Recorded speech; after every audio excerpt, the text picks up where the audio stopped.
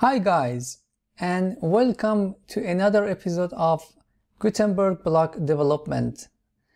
Okay guys, as you can see, we already created our first custom Gutenberg block, and in today's video we are going to move on to our boilerplate and install that in order to move on to develop a custom Gutenberg block. All right, so let's do that.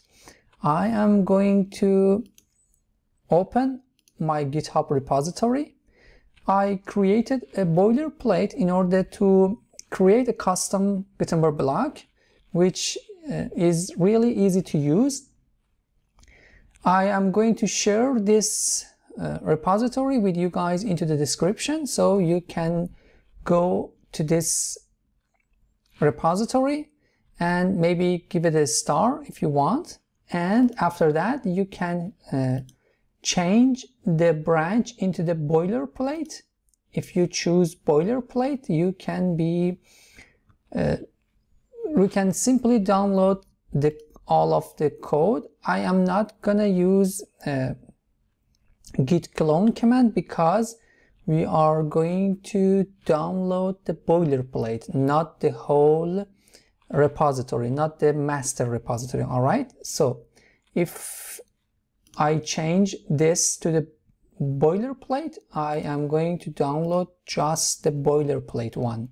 So I will download the zip file, and after that I am going to open my development environment and move to WP content folder plugins. I am going to remove this test block because we don't need it anymore, so I will delete that, and I'm going to, not here, let's open this one. No, I cannot do that, so never mind. I am going to show, all right, and drag and drop it here, maybe open up, and you can rename it anything you want. You can change the code to anything you want. So I am going to rename this and delete the boilerplate one. So I am going to open VS Code and drag and drop this folder into my VS Code. All right guys, we are ready to see what's going on into this plugin. First of all, after doing that, we should be able to run a command npm install or npm I, which, oh my god, I should command C. I should never do that before changing my node version. I always forgot that. So guys, as you can see, I got an error because my node version was not the one that we wanted. So let's use nvm node 14. So I'm going to run the command one more time, nvm install, and let's wait. Yeah, now it's done. All right, now I can run the command npm run start one more time. Okay, so if I go back to my environment, I should go to the plugins first. No, plugins and Gutenberg blocks. As you can see, this is a Gutenberg block plugin, so I can activate it, and let's move on here. I should remove this, and add another one. So let's see what is the name of our block. I can move on here into the source folder, and I have a blocks folder. That's really interesting. Why? Because you can create a lot of block into this blocks folder. I will teach you how to do that.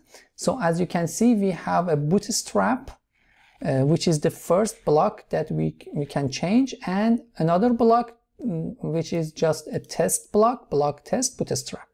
So I am going to search for bootstrap block, and as you can see, this is just a test Gutenberg block, which we already have some settings right here, and it will change the font color. We are going to learn all of this into our next videos.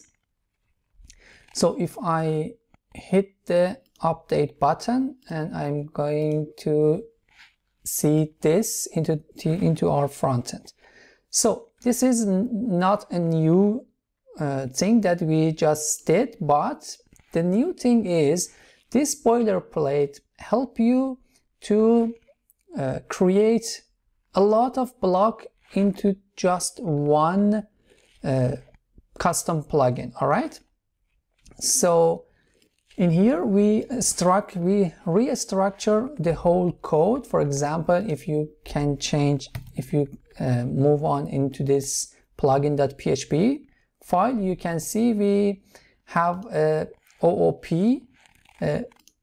structure, and we can have any class into the include folder or inc folder. If I open this one, you can see we already add anything that we need to add blocks, Gutenberg blocks, into our custom plugins. All right, this is not a really big deal, guys. This is just a custom code in order to add any blocks that we want. For example, let's add a new block and see what should we do about this. All right, I am going to just create a new folder into these blocks.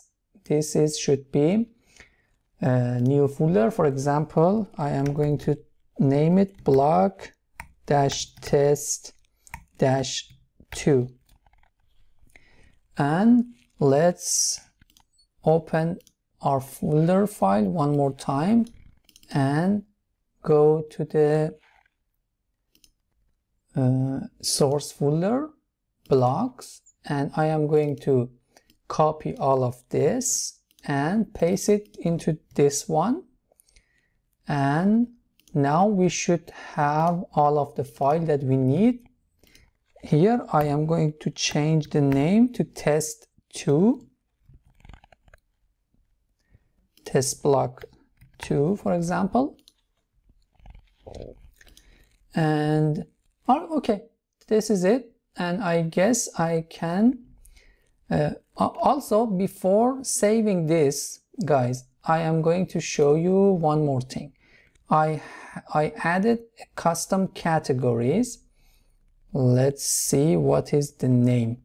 The name is Navid Dev Gutenberg blocks. So if I move on here and I search for this category, you see we already have 2 blocks, and if I remove this, our blocks have a category, and you can see Navid Dev Gutenberg blocks, and all of our blocks are going to be under this category. All right, so you can change the name, you can change the slug, you can change anything you want. All right, so let's skip ahead and save this and see if it's generate a third block for us in a second. All right, so no, it didn't.